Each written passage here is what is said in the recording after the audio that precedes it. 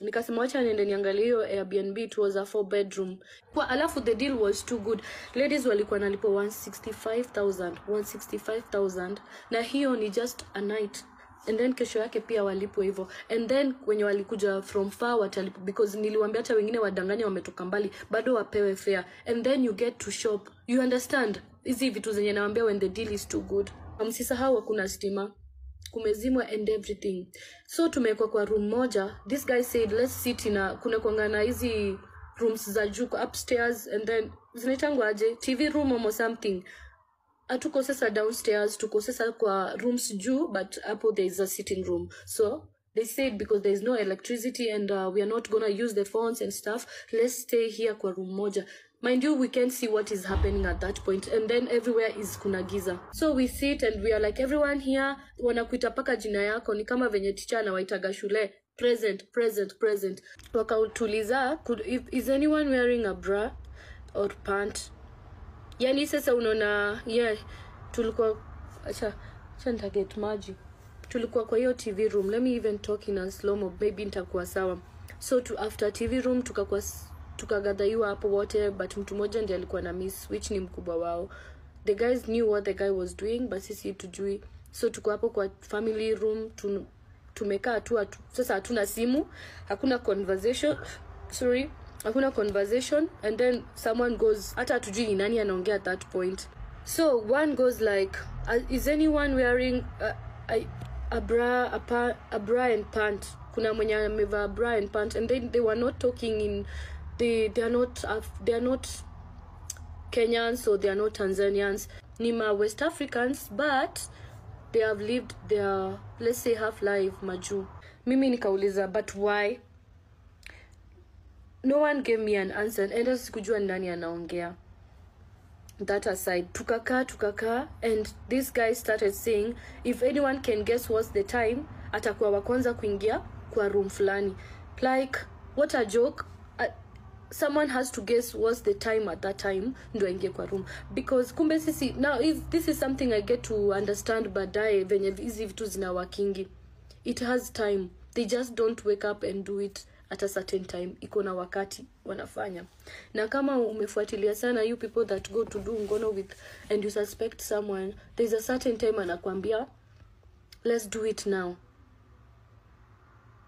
So tumeka, let me tell you guys, tukakaa, hakuna mtu anaongelesha mwingine. The men are just there seated. So kwa hiyo sofa seat ilikuwa ya round. The men are seated there, wasichana wamekaa huko. Worst part, tuliambiwa tusiongeleshane. Do not talk to me, I don't talk to you. Tusiongeleshane, tunyamaze.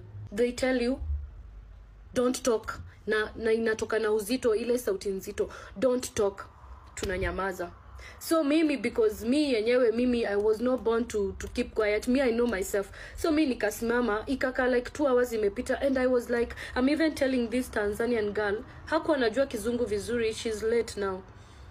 Hakuwa anajua kizungu vizuri. So it was a struggle. Naongea na yeye, namwambia, mom, deal ni nini hapa? Tunafanya nini hapa? Si mimi nazaenda, si nilishaleta wasichana. Ushaikuwa na ile sasa instincts zako zinakwambia kitu mbaya is about to happen.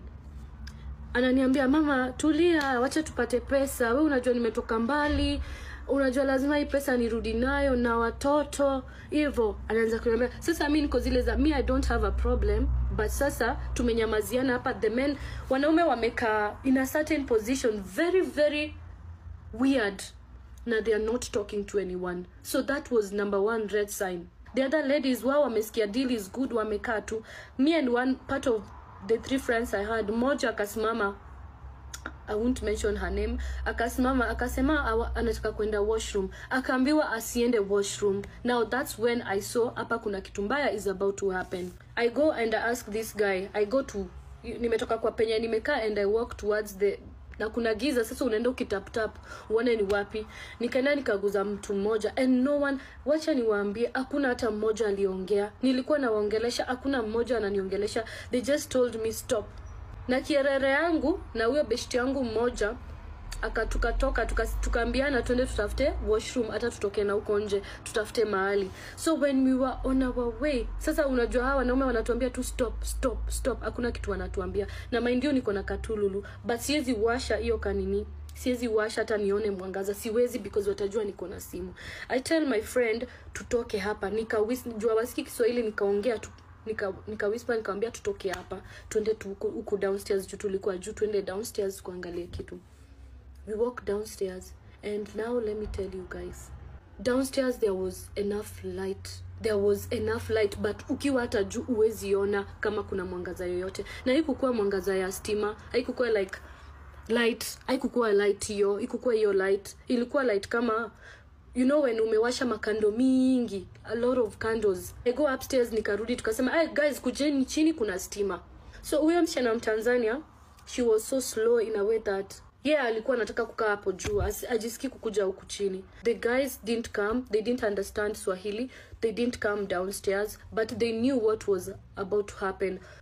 Huyo rafiki yangu wa TZ, she didn't come downstairs. So nikauliza, nikaambia madem, hapana, kenye inafaa kufanya hapa, kila mtu tuchukue bagi yake, najua ni pesa mnataka, na unaona siku 2 hiyo ni pesa ngapi?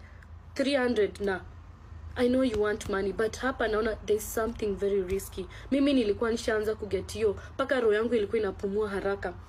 Wakakataa, hao wanaume wote wakateremka chini. Tulikuwa tunaitwa juu but wakakuja chini. Kumbuka I had 3 friends wenye mimi nimekuja na wao, na wengine nimetoa Facebook. Siwajui, so ni wasichana tu walikuwa wanatakanga hizo connections. And I tell my 2 friends, kwa nini amget kenye inaendelea? Mimi naona kama kuna kitu weird inaendelea kwa hii nyumba. My one friend is the only person, she's very strong in prayers. She's the only person alikuwa anaelewa kenye inaendelea. Anasema hapa, enyewe Tiana, hapa kuna kitu mbaya. She used to live here in Ruaka too. For example, West Africans kuna nyungu anatumianga kunini cassava, kupiga cassava, that kanyungu, that hiyo ndio ilikuja iko na nyama imechemshwa.